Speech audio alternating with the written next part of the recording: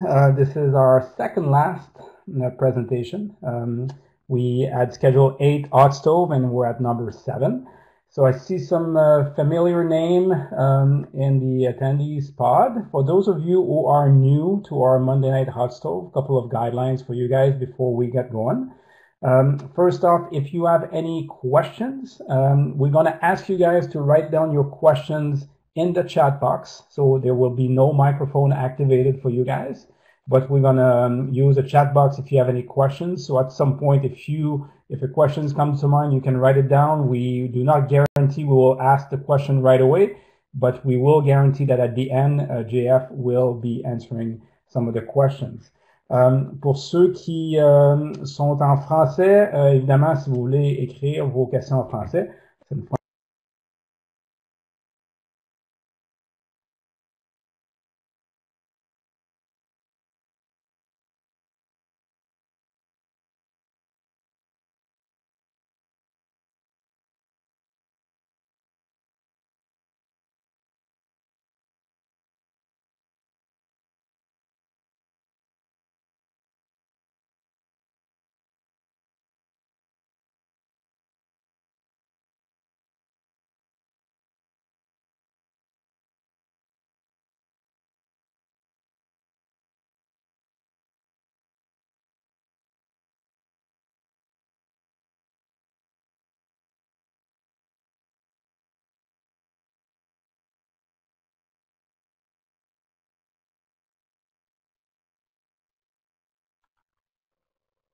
All right, we might, excuse me, we might be having a minor technical issue there. We're just waiting for Andre to. Jean-François est bilingue et pourra à ce moment-là répondre à la question dans la langue de votre choix. So welcome again. We're delighted to have JF Menard with us today. There we are. You're just buffering, Andre, but you're back now. Am I good now? You are good. Okay, sorry. I don't know where I was cut. So basically, what I was saying, I was introducing JF and talk about the importance of self-confidence, especially for baseball players. And I was going to say also that in the room we have Wayne, who's going to manage the chat box, and we got Michelle also in the room. If you have any questions with your PD points after this session, you can reach out to Michelle at coach@baseball.ca. JF, thanks so much for being with us tonight. I'll turn it over to you, and I'll get you going. Just before JF, just before you do start, Andre, we didn't get your comment en français. Oh, ok, sorry. Je disais, s'il y avait des participants qui voulaient poser des questions en français, vous pouvez le faire. Jean-François est bilingue et à ce moment-là pourra répondre à vos questions en français si besoin il y a. All right, JF, all to you now. All right, thanks, Andre. Thank you. This is a great initiative by you guys, Baseball Canada. It's a pleasure to be part of this. And it kind of cut out there, so I don't know if you did introduce me or not. I didn't hear anything on my end, so I don't know if the listeners heard anything as well. But just to quickly, so I'm a mental coach. I've been doing this for about 12 years now, and my experience is very range, so it's very wide. So I worked many years for a circus, Cirque du Soleil here in Canada for 5 years, from 2008 until 2013. And since then, I've had my own practice in Montreal, and I've had the privilege to work with a lot of different types of athletes, from Olympic athletes to pro athletes to musicians, firefighters, surgeons, and all kinds of people that deal with pressure, and that the mental game is extremely important, whatever they do. So when Andre asked me to do this, I could talk about the mental game for hours, and I was trying to think of something that, I don't know you guys that are listening right now, and I know you're from across the country, and most of you or all of you are coaches, probably at different levels. So I was trying to think of a topic that would be relevant to all of you, and self-confidence for me was kind of like a no-doubter, just because in baseball, which is, like you guys know, is a mental game. Very much a mental game. And regardless if you're a hitter, regardless if you're a pitcher, regardless if you're in the outfield, or I would argue as a coach as well, self-confidence is extremely important to take those right decisions as a coach, and obviously very important for the athletes to believe in themselves to perform well. So my goal with you guys today is to kind of simplify the concept of self-confidence and allow you guys to learn maybe a few nuggets on how to teach it in a more practical, efficient way to your athletes. We talk about self-confidence all the time, but I've noticed throughout my career that people don't necessarily know what it is exactly and how to teach it and teach in ways to not only build self-confidence, but to be able to maintain it when you have it and to be able to regain it when you lose it. So I'm gonna start just by let me just figure out. Oh yeah, so the arrows. I got to remember to press the arrows. Okay, so just to give you a quick outlook on the plan and for the next 55 minutes, what it's going to look like. So we're going to take a few minutes just to define self-confidence, my own definition, explain a little bit how I see it, in a way that I think you'll be able to relate to it as well. I'll spend a few minutes to talk about how it works. So there's fundamental constructs that we need to identify and explain before I get into the strategies. You know, I'm a big believer of education before application. And sometimes as coaches, we fall in the trap of just wanting to give, tools or give, techniques to people. But I've noticed that regardless if you're working with a 15-year-old or, a 30-year-old, for them to understand why they do something just makes them more, there's more chances that they will apply it and keep applying it when they see it actually works. And then we'll finish with the Q&A session. So I'm guessing presentation is going to take more or less about 35, 40 minutes, and then we'll keep a good 15, 20 minutes at the end for questions. So here we go. So just a quick definition to kind of make it clear and really get the ball rolling here. So the way I typically define self-confidence is this feeling of trust just from believing in your own abilities and skill set. Now, if I ask you what would be the most important word in this definition, what word would you choose? And I'm guessing most of you would choose the word believing or believe. And have you ever thought about this word belief? Like how do we get to a point where we believe something? Like if we think this is the most important word of this definition, and in the end, it's about if you do believe in your abilities and skill set, you will be confident. But if you don't believe in them, you won't be confident in your abilities. So how do we get to believe something? So usually when I explain this to athletes, I split it in two. So this is what I'm going to do with you guys as well tonight. So first of all, the repetition of something. So the repetition, obviously, of a skill. So regardless if it's batting practice or if it's defensive drills, repetition of that, but also the repetition of what you tell yourself in your mind that will allow yourself to be confident or not. Like, are you repeating some constructive thoughts? Are you repeating some positive stuff that will come back to things that'll make you believe that you're confident? Or are you repeating stuff in your mind as an athlete that will, throw water on your confidence and will, put it out, which we don't want?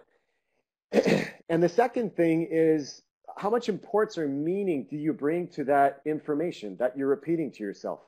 So let me give you an example outside of sport to make you understand a little bit more what I mean by the concept of belief, and then we'll bring it back to sport. So just think of a religion, for example. So regardless of what religion you might think about, I'm thinking about Catholic religion because that's how I was raised. So if you think of someone who believes a little bit in their religion, it might be someone that will say some prayers once in a while. If you think of someone that's going to believe even more in their religion, it's someone that they will say their prayers once in a while, but they're also going to go to church every Sunday. And if you think of someone who believes tremendously in their religion, they will say their prayers, they will go to church, and they might pray the rosary every day. And so this concept of repeating and repeating and repeating what you want to believe in, at some point, whatever you tell yourself, your brain will listen to it, okay? And the importance and meaning of that information. So again, if we take that example of religion, if you truly believe that structures your life and it's super important for you, at some point that belief system is going to get stronger and stronger and stronger. So to bring it back to sport, It's the same thing. Like whatever you're telling yourself, your brain believes what it hears. And we got to remember this. So it's very important to think about what kind of information we put in our brain, how much we repeat it, and what kind of meaning we bring to it. So let's switch gears and get into how it actually works. So there's 4 things that I want you to keep in mind when you think about self-confidence, when you're about to teach this to some of your players or use it for yourself. These are 4 constructs, 4 things that explain how these strategies work. Okay, so the first one, we only build self-confidence from thoughts related to the past. Okay, let me explain. You can get excited about what's coming up. You can get prepared for something in the future. You can get enthused about something that's in your agenda in the next few days, but it hasn't happened yet. So it's not a fact. And so you can't become self-confident from thinking about something that's coming up. Like I said, you can get excited. You can look forward to something, but when it's time to build your self-confidence, the only way you can do that is to pay attention to facts, stuff that you've accomplished, stuff that you own, okay? And in sport, and I would say probably just in life in general, but especially in sport, we spend so much time in the future thinking about like my next at bat or my next game or the following month or what's this next season going to look like. And I'm not saying thinking about the future is not important. It's extremely important. But at any given time when you need to build your self-confidence, you need to remember that you can only build self-confidence from facts, things you've accomplished, so things related to the past. Secondly, self-confidence comes from you, okay? Self-confidence cannot come from someone else. And this is a common mistake I see regularly where coaches think that they can give self-confidence to an athlete. You can't do that. It's impossible. Like a coach can give some positive reinforcement. You know, a coach can encourage a player, but if the athlete is not ready to receive that for any reason, because he's a perfectionist and he's not listening to you, you might tell him that was a great practice, you did a lot of great stuff, and the athlete is just listening and says, yes, but I did this and this and this wrong. Your positive reinforcement was given, but it wasn't accepted, so therefore it didn't have an impact on their self-confidence. Self-confidence comes from yourself. So what I typically say to people is that when you are self-confident, it's your fault. Okay, you chose to be like that. And if you are not self-confident, it's also your fault. Okay, and the great thing about self-confidence coming from you is it's within your control. And so if someone understands how to boost their self-confidence, how they tick, how they react to certain things, it's quite powerful because you don't need to rely on any external sources because literally it just comes from you. And that's why it's called self-confidence. The self part obviously represents yourself. We don't think self-confidence, we feel self-confidence. So it's an emotional construct. It's not a psychological construct. It's something that we feel. It's an emotion. And this is going to be important for some strategies that I'm going to talk about later. But again, this is something sometimes we don't think about, but we don't think self-confident. We feel self-confident. So keep this in mind. And the last thing, and this is a little bit of a gimme, but at the same time, we tend to forget it pretty fast. We build self-confidence from good stuff, from positive events, from things that we've done well. And you might think, yeah, but of course, like, that's natural to understand. But at the same time, we are so good at criticizing ourselves. We are so good at identifying these gaps that we're not doing well, like these things that we wish we would have done differently. Again, at any given time, when it's time to build self-confidence, you need to pay attention to stuff that is not only positive, but constructive, or things that will help you build the way you want to believe in your own abilities. And this is basically based on the fact that human beings fuel on accomplishments. Like we're just made that way. So I'll give you an example, because you might think, yeah, but if a coach makes an athlete realize that they did something well, which it's an external source, which relates to this positive stuff, they can gain some confidence from that. yes, as long as the athlete recognizes that, yes, the coach is right and thinks about, I did do that well, and might relive that moment for a second and say, that was actually something I did pretty well that I wasn't able to do last week. So keep this in mind. So as we're going to get through the strategies in the upcoming minutes. So we build self-confidence from things related to the past. Self-confidence comes from you. It's an emotional construct, and we build self-confidence from good stuff. Okay, so the 5 strategies that I want to go through here with you are basically strategies that I've been teaching for years, and it's strategies that I've learned when I was in school that kind of make sense. But for the past 12 years, I've been honored to work with some really, really great athletes that have shown me that some of these strategies work very well and really help me fine tune them to make them efficient. And so as I'm going to teach these strategies, I'm going to do the little bit of the educational part of how it works. And then I'm going to give you an example after every strategy.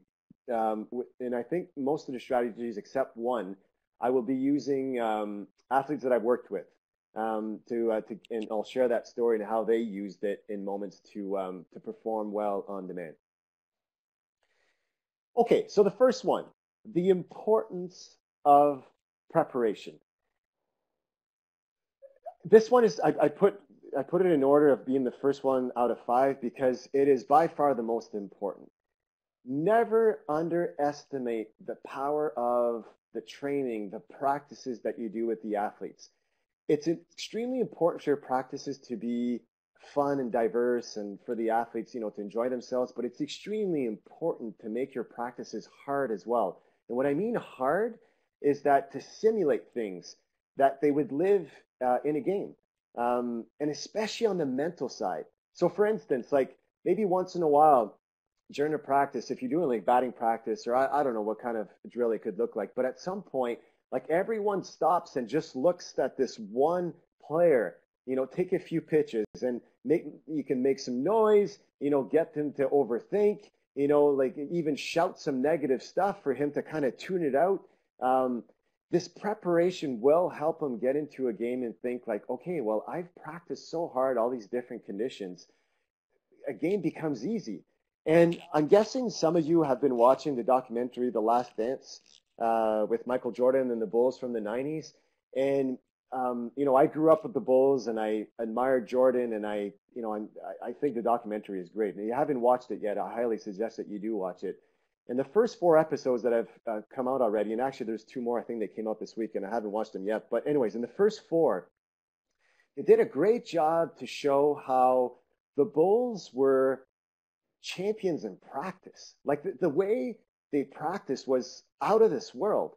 And I would argue Jordan and most of the other players treated practice as more important than games. So whenever they showed up in a game, like it was a breeze, it was easy. They were just putting into practice whatever they did in training.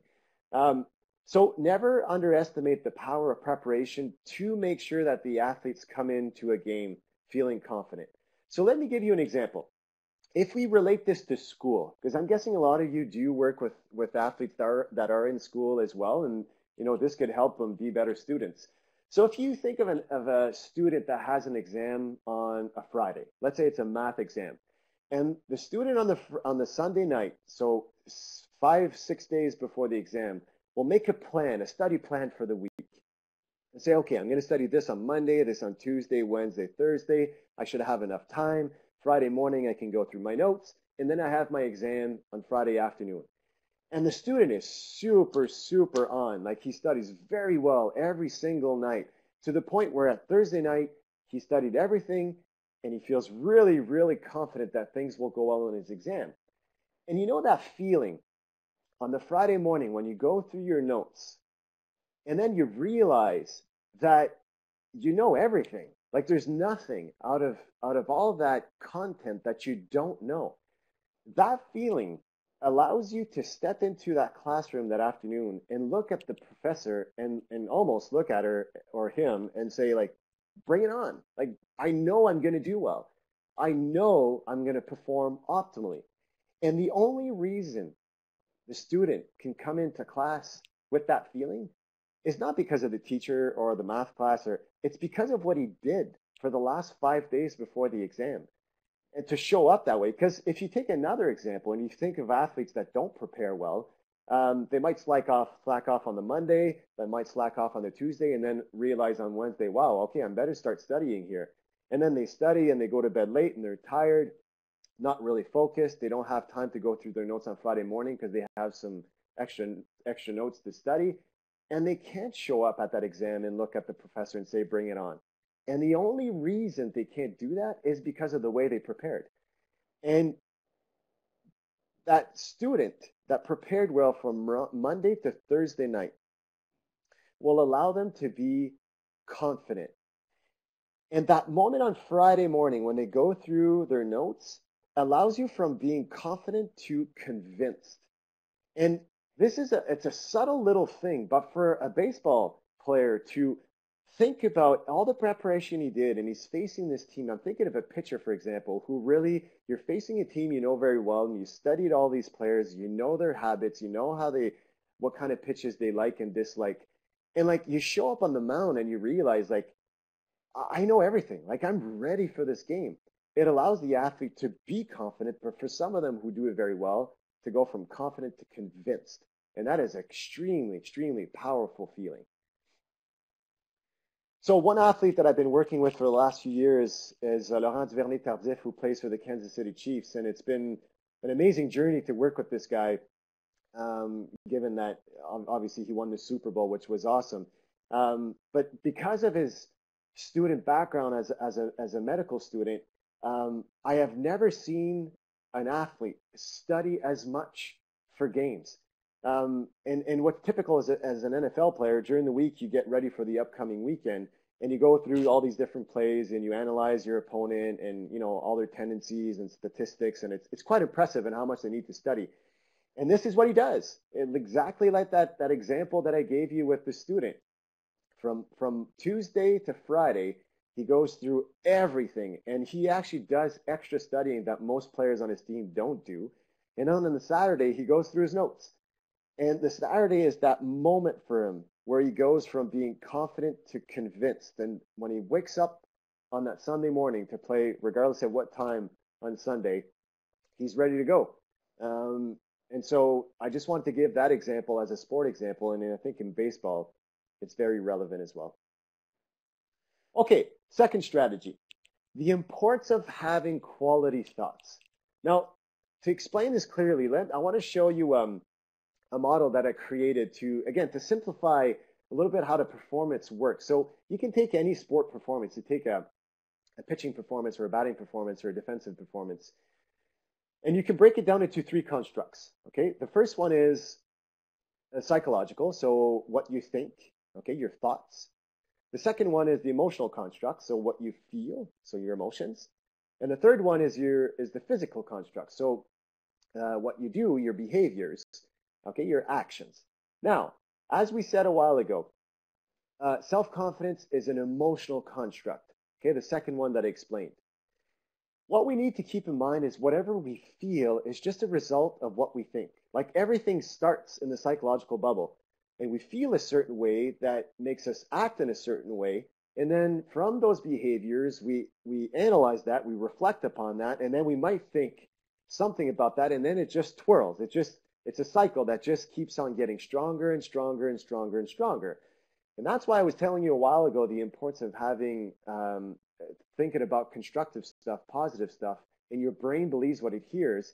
Like whenever you feel a certain way, if you feel very confident or you lack in self-confidence, which is the emotional construct, you have to ask yourself the question, like, how come I feel this way? Like, what was I telling myself just before I felt that emotion? And you're going to realize, like, maybe you were telling yourself, like, ooh, this is going to be tough. Like, last time I faced this pitcher, I wasn't able to hit his ball. It was very difficult to read his pitches. Like, is that going to make you feel better? Probably not. But if you think about these moments where you feel great and you think about how your thoughts were organized, you'll realize that they were probably a lot more constructive, a lot more positive. And so to remember how this cycle functions, if you take the first letter of every word, so the P for psychological, the E for emotional, and the P for physical. It gives pep, as in pep talk. And I always believed that traditional pep talks from coaches are very overrated. Like there are many, many sports where you have pep talks, and you have many sports that pep talks don't even exist. Like coaches don't use those. And think about it. Like if you think of some of the coaches you've had, and if you think of some of the pep talks you might use with your players, like how often are they really beneficial? I hope they are most of the time, but realistically speaking, they don't always have the impact that we wish they had. But the most important pep talk is your own. And when athletes understand this, again, it's taking ownership of confidence comes from you. I control my thoughts. If I feel a certain way, I'm in charge of that. It's my fault. And it's much easier to put it into practice. So again, as an example, so I've been working with Mikael Kingsbury, our Canadian mogul skier, for 7 years now. And working with him has been a tremendous experience. Like not only is he arguably one of the most dominant athletes right now in any given sport, but he's such a great person, a great individual. And leading up to the Pyeongchang Olympics in 2018, he was carrying a lot of pressure. Like he had won, I think it was 87% of the World Cups in the 4 years leading up to the Olympics. He couldn't finish second. He had to finish first. And just for you to understand, like he skis a course that's more or less 250 meters, and he skis about 4 to 5 bumps per second.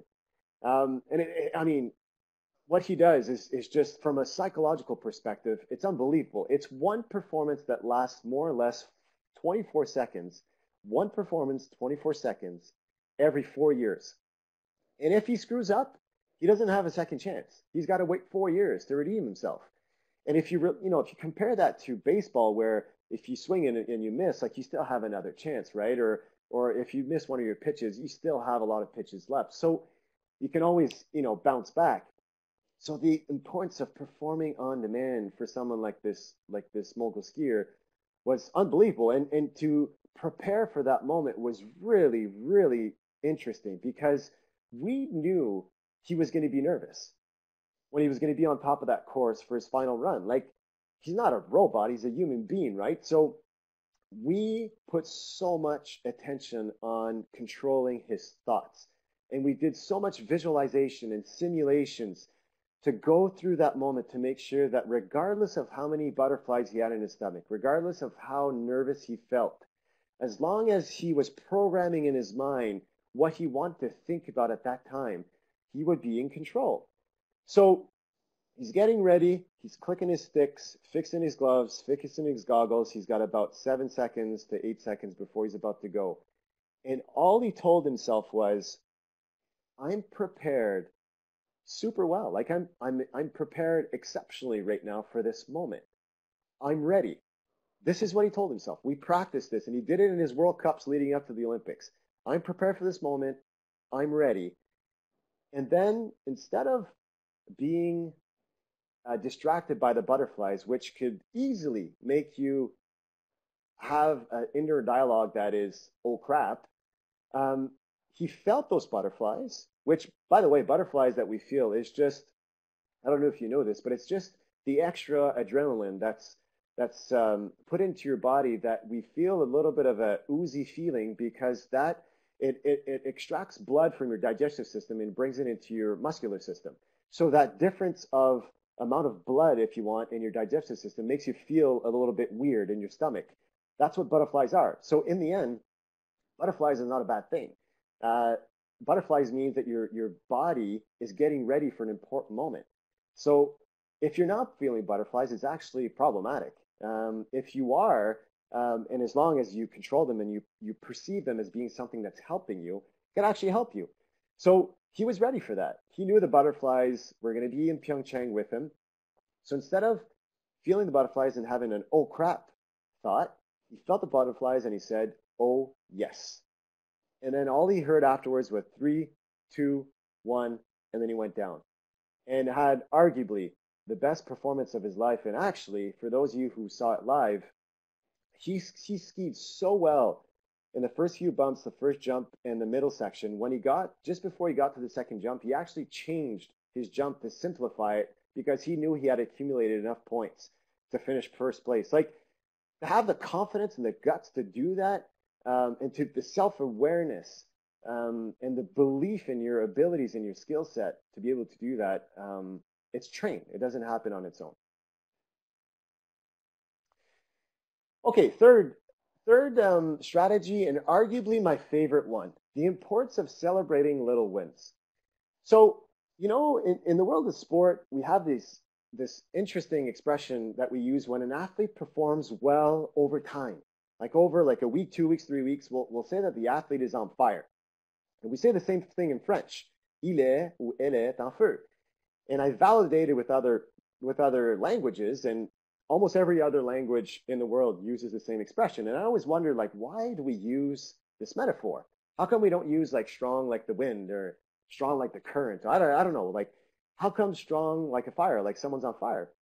So I have somewhat of a creative mind, and I like to use metaphors and, you know, diagrams and stuff to make things sticky, you know, for people to remember a concept. So I wanted to understand a little bit more where this came from. So my brother-in-law, who lives in British Columbia, in Nelson, British Columbia, I don't know if there's anyone from BC in that area, wonderful place of our country.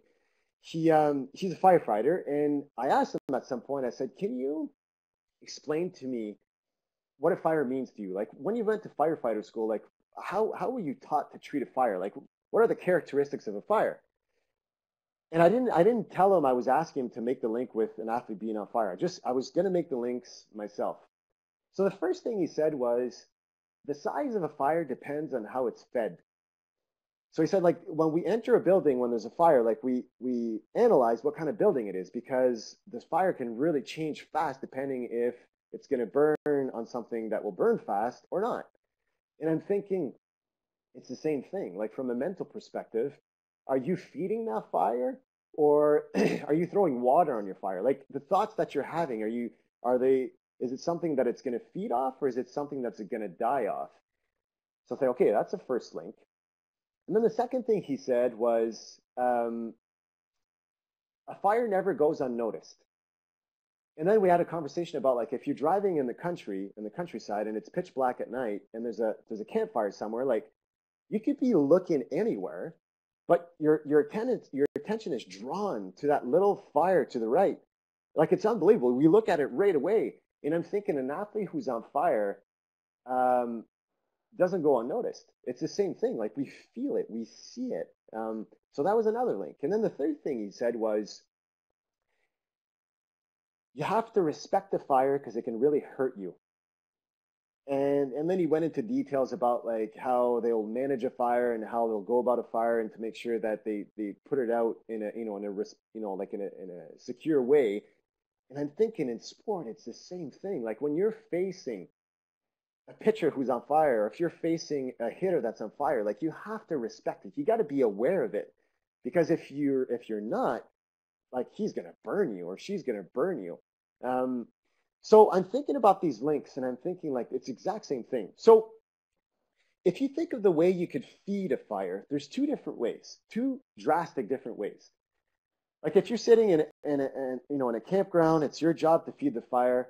You can look at that big fire and wait till it goes down, and then get up and get a big log and throw it in, and then it's going to come back at some point. It's going to take some time, and then you just wait. It comes back down. Again, take the big log, throw it in. So it gives a big fire, little fire, big fire, little fire. And if we link that with self-confidence, we don't want that. You don't want, like, a roller coaster type self-confidence. You want to be able to maintain it, right? So the second way you can feed a fire is, we know the fire's going to go down if we don't feed it. Like, that's predictable. Like, it's just normal. Self-confidence works exactly the same way. If you don't feed it, if you don't keep putting some logs in, it's going to die at some point. So the best way you could feed a campfire is prepare yourself. Have a bunch of little twigs, little leaves right beside you, and as soon as this fire goes down a little bit, throw something in and it comes back. So it's less variation. You know, it keeps that big flame. It keeps its strength.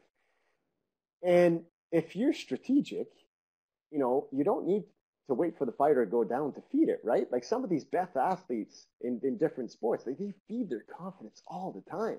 So they keep it nice and big and bigger.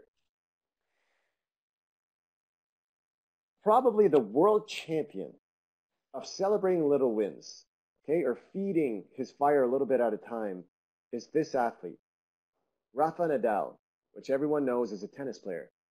Every single time there's something positive in a tennis match, regardless if it's a perfect serve on the line, or if it's an unbelievable rally, you hit the baseline to win the point, or if it's just a normal rally and your opponent puts the ball, his opponent puts the ball in the net, he'll do the fist pump. Sometimes it's a little fist pump, sometimes it's two fist pumps, sometimes he'll do it while he's jumping.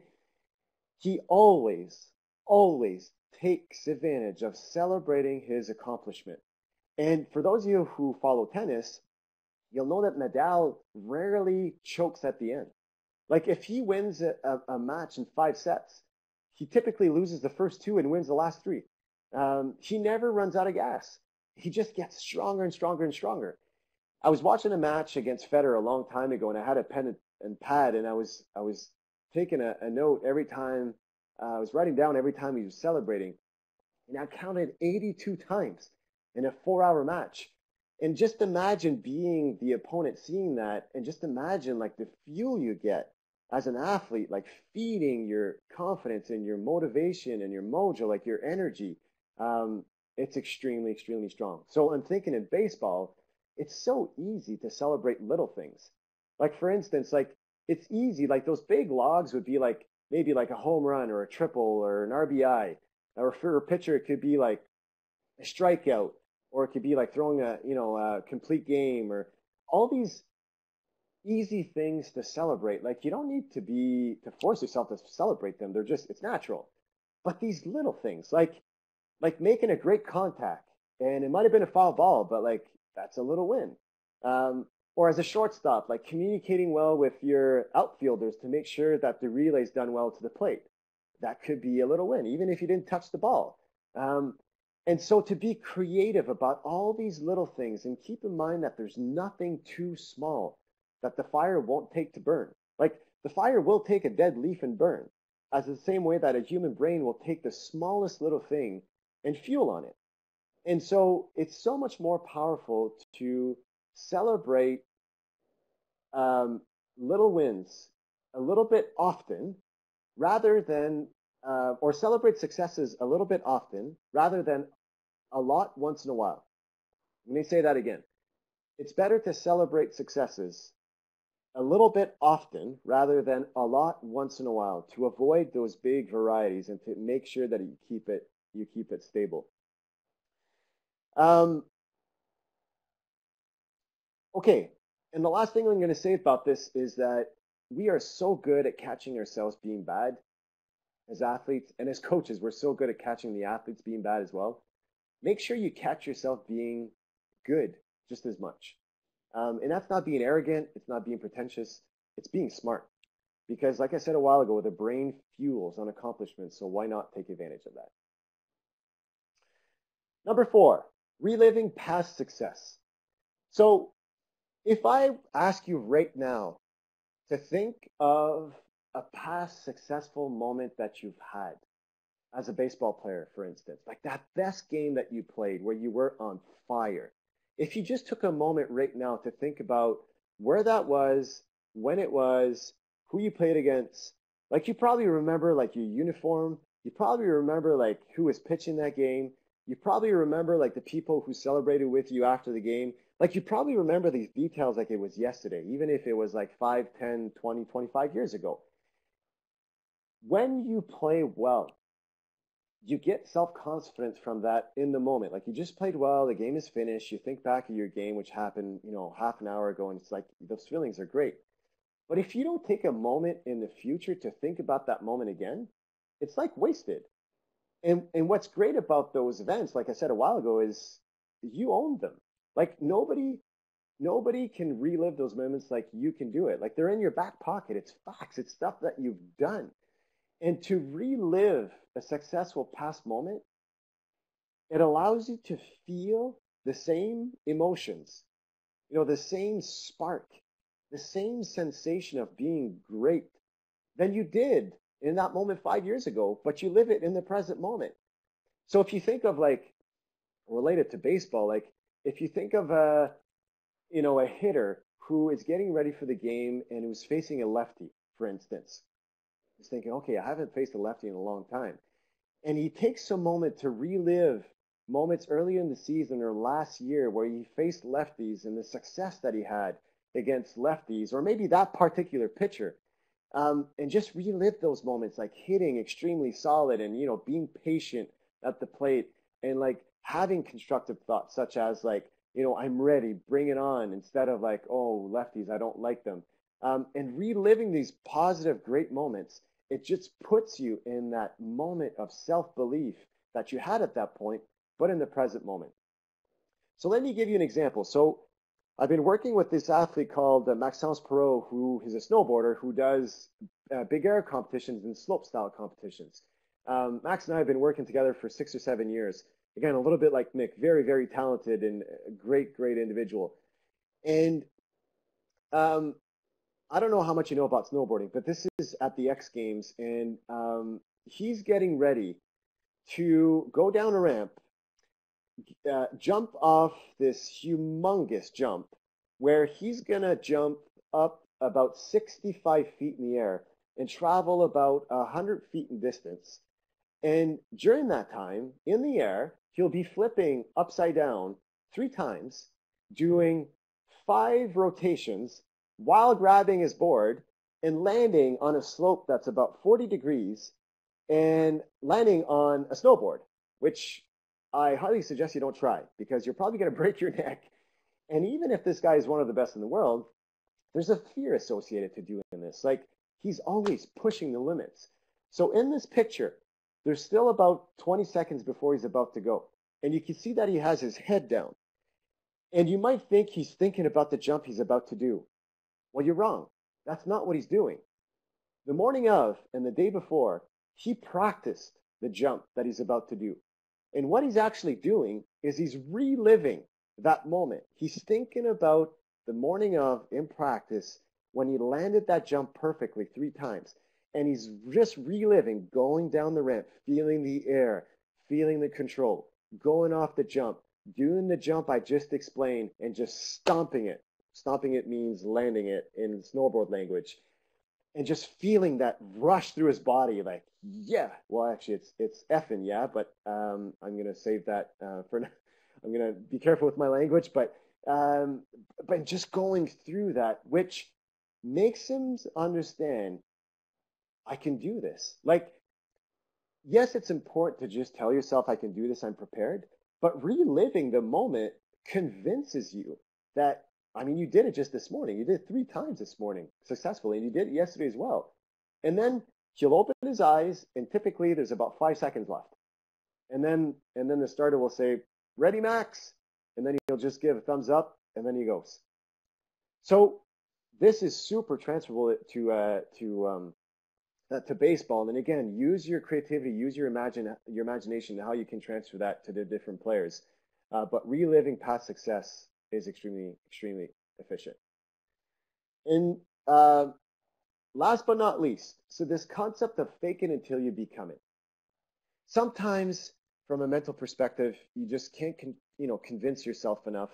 And it's normal. Sometimes we're very vulnerable, and we're facing maybe a very good pitcher. We never had success against that pitcher. But there's more and more research that actually shows that even if you're not thinking a certain way, just to act in a certain way, like to walk in a certain way, to make sure your shoulders are broad, you have an open face, you're looking forward instead of looking downward, big eyes, relaxed face, will actually change the psychology of your brain because there's some links between behaviors and the way you're going to think afterwards.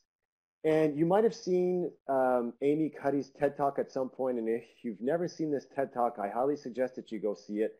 Amy Cuddy is a world-renowned researcher that's done a lot of studies on how our body language basically shapes our brain, like the way it really changes the way we see life. She's done a lot of work in the business world, And I think some of that has transferred into the performance world as well. But I highly suggest you go look into it.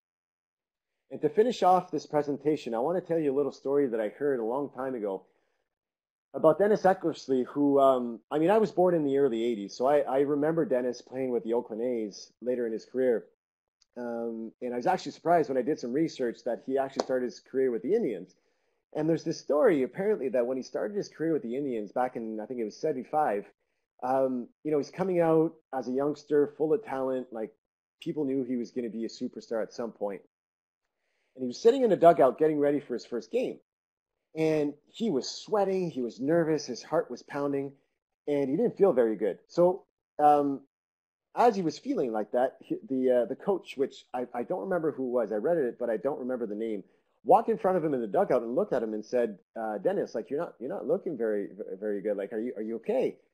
And he said, Coach, no, like I'm not feeling well. Like this is, I'm nervous and, I want to do well. And then he just looked at him apparently and said, listen, look at your teammates. Like they're all doing their own little thing. They're not looking at you. They have no idea you're feeling like that. Like right now, it's just you and I that know. Your opponents in the other dugout, like they can't see you as well, and all they know is they're facing a future all-star pitcher.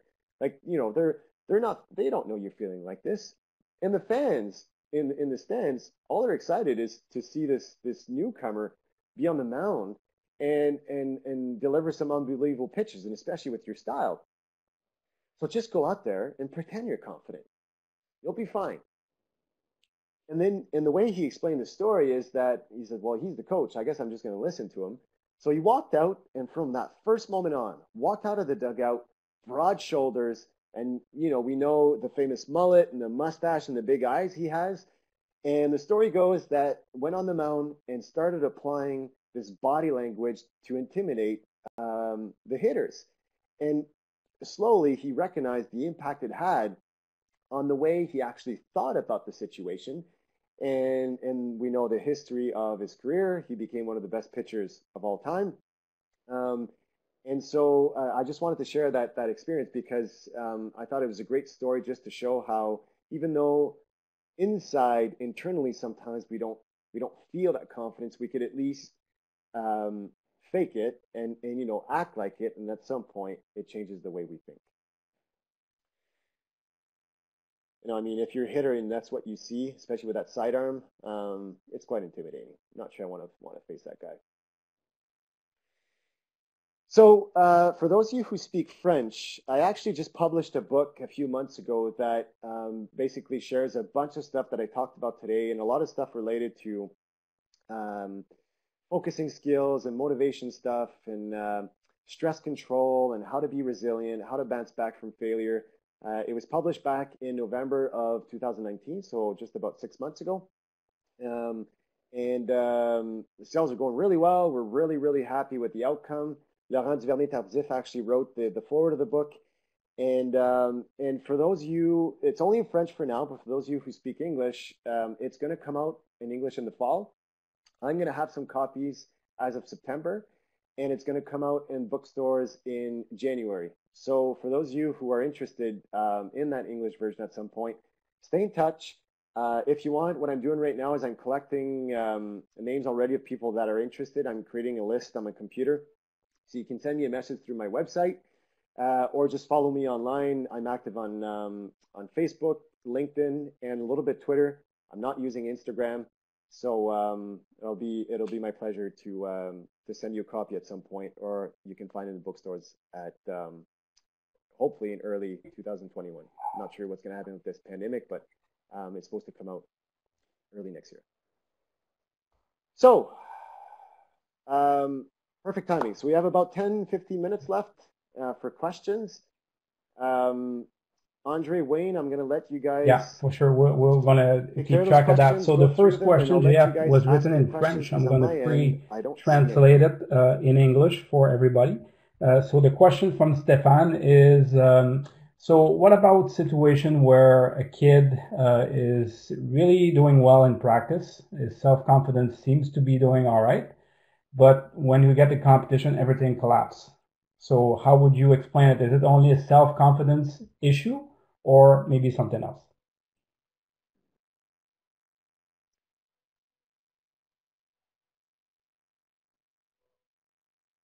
Well, it could be a bunch of factors. You know, the one thing I tell coaches all the time is to reflect on how well is this kid prepared for the matches. Like, one thing I've noticed in many sports is that practices are too easy.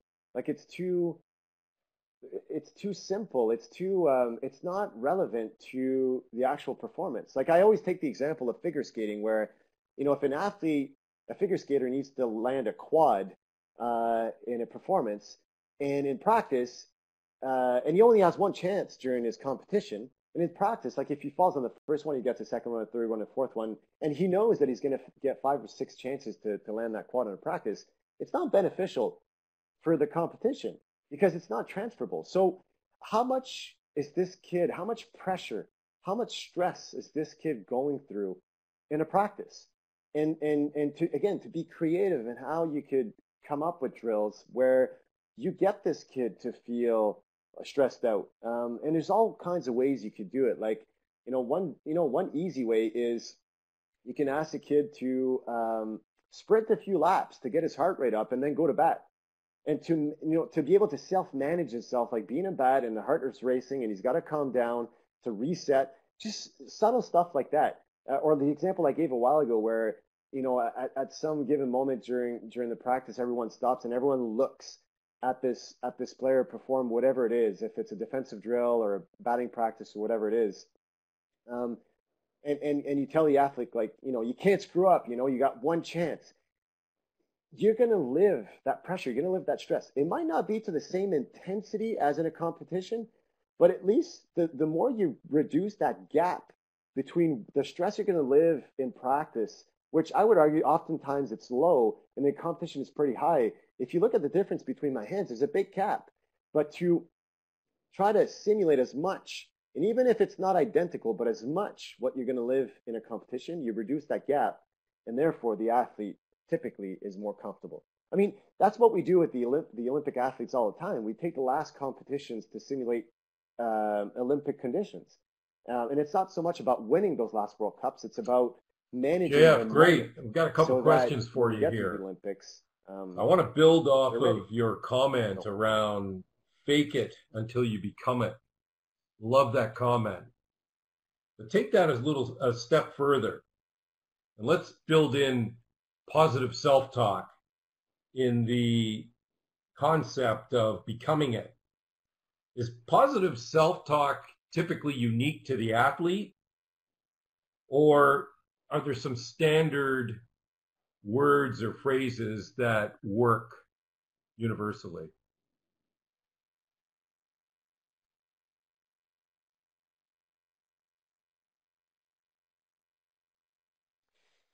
It's very personalized. That's what I've seen in my coaching, and I would argue it's a big mistake that I see a lot of mental coaches doing is they use these common words or these catchy words that they use for every athlete. It's so personalized, and typically I would let the athlete come up with his own words. And Wayne, I actually don't like the word positive. I don't know if you guys noticed, but I use the word a lot, the word constructive, or words that will help you instead of hinder you or hurt you. And the reason I don't like the word positive is because of this era of this is highly because of, I don't know if you read the book The Secret that was published early 2000s, where it's the law of attraction, where you just think positively and great things are going to happen to you. It's not entirely true. I mean, yeah, think positive will make you react better to certain things, but at some point, if an athlete needs to live frustration, it's important to live the frustration, and just to fluff it up with positivity. Actually, sometimes we'll just bottle it up, and at some point it will explode. So I could talk about this for hours. I'm going to come back to the question you asked about, are they just common words, or it's very personalized. I ask the athlete to come up with them. I might challenge the athlete to modify them a little bit or change them based on if I think they're not good enough. But it's like anything. If the athlete comes up with it, he's more prone to use them. If it comes from someone else, it's imposed. And in my career, I've noticed that it doesn't always stick. And again, I just like this little this little catchy phrase that says, your brain believes what it hears, not necessarily what's true.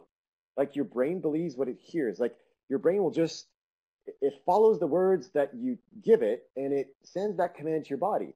So, and again, a quick little story about how emotions and thoughts work. Like if you think of, if you walk on a dock and on a beautiful lake and there's no, like it's super clear, it's super calm, and you take a pebble and you let the pebble fall into the water. If you imagine that pebble being a thought that you drop on your body, that pebble will create a hole in the water and then it'll create ripples. Emotions are like that. Emotions are the ripples you see in the water, the ripples that we feel in our body. As we know, ripples in the water are temporary. At some point, they will fade away and we don't see them anymore. Emotions are the same in a body. Every single emotion we have is temporary, unless you feed them, unless you keep throwing rocks, unless you keep throwing those same words that will stimulate that emotion in good and in bad. So to think about that, and those ripples can become very, very big and strong, and some point never die out if you keep feeding them. So not only is it important to find those practical words, but to make sure that they're meaningful, like I talked about a while ago when I defined self-confidence, and to make sure that there are words not that are fluffy and just really positive, like the shift from positive to constructive. That's really great advice. Any situation so let's lighten it up a little bit, but it's a serious question. Considering the culture in baseball, and you talked about celebrating a lot, the little things, I'm paraphrasing, versus celebrating a little the big things, or in that spirit. Knowing the culture in baseball, even a fist pump might elicit a negative response from the other team. What are your thoughts about training athletes mentally and taking that into consideration?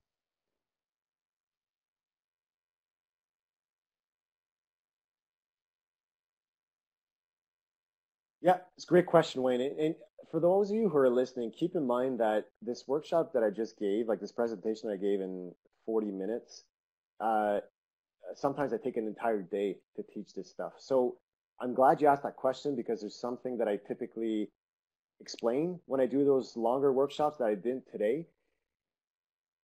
Rafa Nadal in tennis is a way to do it. You can do it. You can do an external gesture to celebrate the moment. It's not a gesture that's important. It's deciding, it's recognizing and celebrating the little win. But that could be done internally. It doesn't have to be a tap on your thigh, or it doesn't have to be a fist pump. You don't have to yell it out that you're happy. But at least to tell yourself in your own little head. And so just keep in mind that it's not about celebrating externally, but it's recognizing that you did something well and celebrating it. And it could be just a little something in your mind. Great advice. We've got a couple more questions here before we run out of time. So I'll cut right to the chase on this one. How young can athletes start doing mental training, and how do you bring them into the process, and how much mental training should they be doing?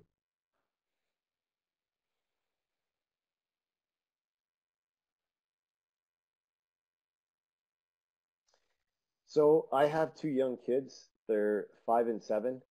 And my wife always makes fun of me because she says, I don't parrot them, I coach them. And so, I mean, I think they can't be too young. Do I think that a 7, 8, 9-year-old should work with a sports psychologist on a weekly basis? No, I don't think that.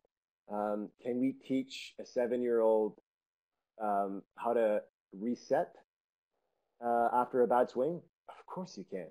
Like my little boy who's 7 is playing baseball and he's loving it. And I've been coaching. I travel a lot for work, but whenever I'm at home, I coach him when I can. And I'm the coach that's responsible with the hitters.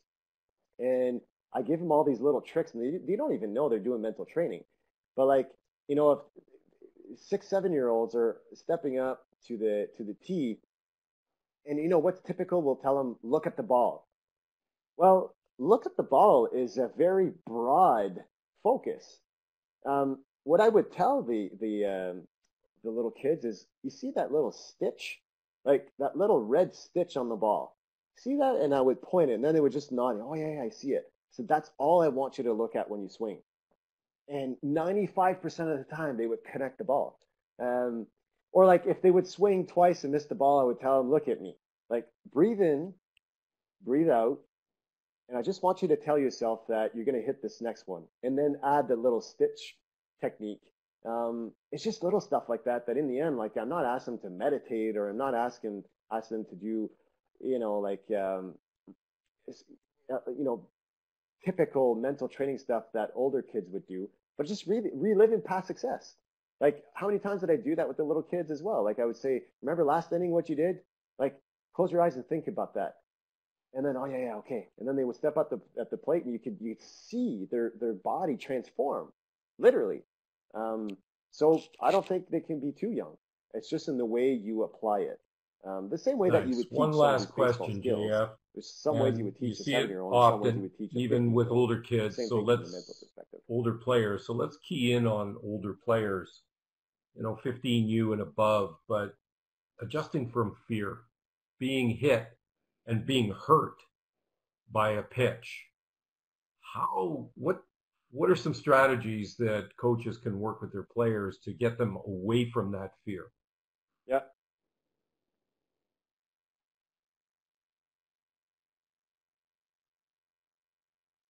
Yeah. I mean, I'm just looking at the time, and I'm going to try to be brief just to respect people's time here.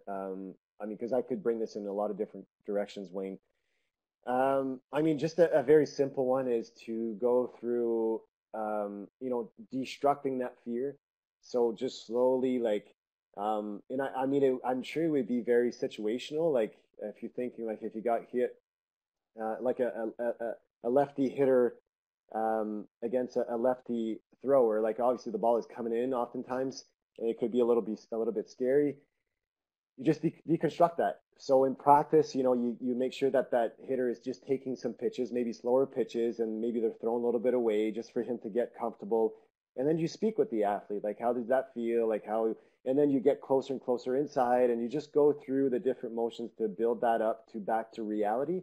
But fear is a strong thing, and fear is just something we make up in our minds. Fear is it's not an object, it's not a situation, it's not a person. Fear is something that we construct in our minds. It's a story we make up based on something that could possibly happen. So, if you think of the fears that we go through, small and big, like 85 to 90%, when we actually go through the fear, like, we realize it wasn't so bad. Like, we make it bigger than it really is. So to have that conversation with the athlete and saying, like, okay, well, it happened that time, but, like, how many times did you go to bat and never got hit? Like, and then you just, like, normalize the situation and make them understand, like, are you making it bigger than it should be in your mind? And a little question that athletes going to ask themselves is, at any time when they fear something, or they're worried or they're scared, is do I need to be that scared? Like, do I need to be that afraid? And the answer is always no. You can be afraid, but not that afraid. Like, it's not worth your time and your focus. And then all of a sudden, the fear doesn't disappear, but at least it diminishes. And one little, it's like kind of playing with a word here, but the word fearless, which means not being scared at all. From working with some of the best athletes in different disciplines around the world, I've realized that even the best, even someone like Laurent, the football player, like, they all have fears. Like, they're all scared of different things, but they fear less than most. So if you take the word fearless and you split it in two, you can read it as fearless. So in the end, it's okay to be scared, but just don't fear too much. Like, you just fear less. Well, Jeff, thanks a lot. We're a little bit past the hour. Funny enough, I just got a text message from one of the participants, and he said, well, that hour felt like 30 seconds. Like it flew by like crazy, and I'm not surprised because I know you and I know how good you are with presenting and explaining those key concepts to coaches. I want to thank you on behalf of all the participants. As usual, guys, if you are interested in listening to this presentation again, it is being recorded right now, and it is going to be available for you as all other sessions as well. Just to conclude this week, I'm just want to introduce next week a speaker. And we're going to talk about hitting next week. And we got Donegal Fergus, who is a minor league hitting instructor with the Twins, who's going to join us and who's going to be talking hitting with you guys for a full hour. So JF, thanks a bunch again. It's been fantastic. I'm sure the coaches out there took lots of notes, and will be able to implement those key concepts. Hopefully this summer, if we get the season going. So on behalf of everybody here, thank you, coaches. We'll see you next week for the last one of this Baseball Canada Monday Night Hot Stove Series. Thanks a lot, everybody. Stay safe.